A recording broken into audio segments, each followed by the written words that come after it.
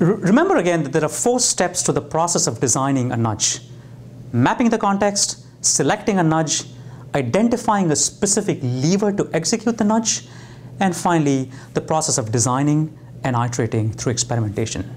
We've talked about the first 2, and at the end of those 2 stages, what you've now got is a diagram that represents decision-making over time, as well as a set of nudges that you could potentially implement at each stage. It's now time to think about specific ways in which we can implement those nudging strategies.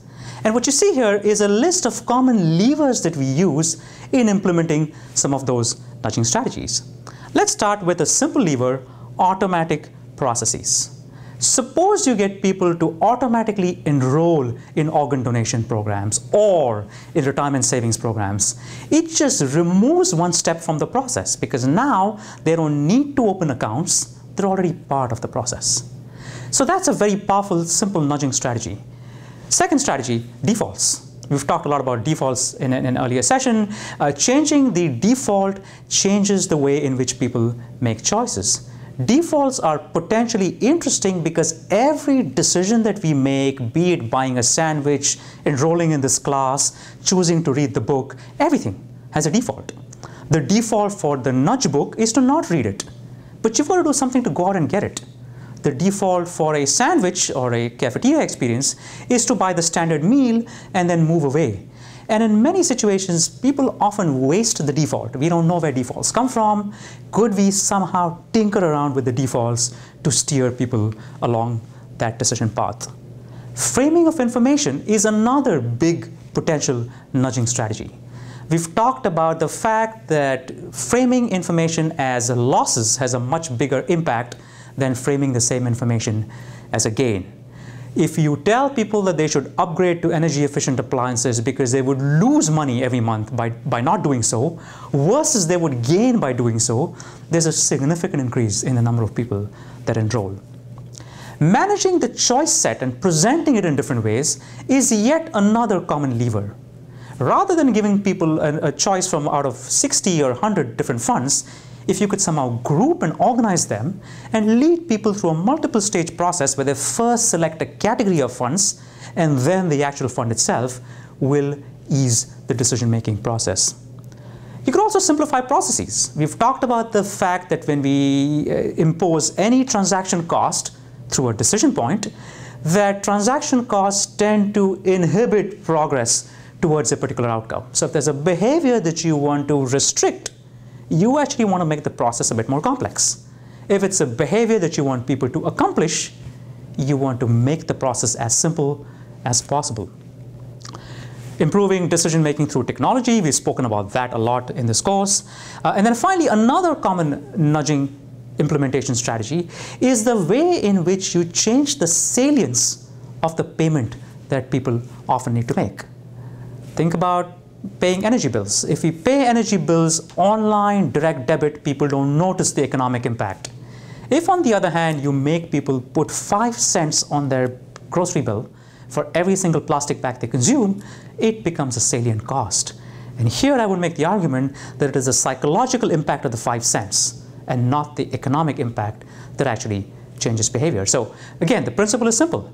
If you want to highlight the sunk cost effect, if you want to get people to consume something that they have prepaid for, make sure you increase the salience of the payment. If you want people to not pay attention to the sunk cost effect, then in fact you reduce the salience of the sunk cost effect. So what we have here is a list of several strategies that are commonly used to implement some of the nudges that we talked about. Now again, at the end of this process, we've got perhaps a list of 3, 4, 5 different nudging interventions, different nudges we could use to smoothen the flow in this decision-making process. How do we decide which ones to prioritize and which ones to execute first? There are 4 simple principles that we identify. Principle number 1, nudges that attack a bottleneck in the upstream part of any decision-making process is generally preferred to one that works downstream. If you improve the flow at the top of the process, it is naturally going to increase the flow throughout the rest of the pipeline. Principle number 2, think about nudges that have the highest possible reach.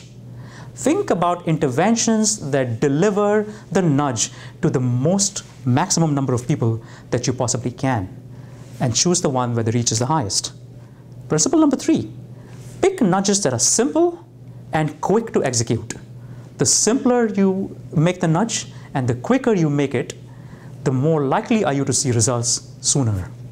And finally, think through the long-term effectiveness of the nudge.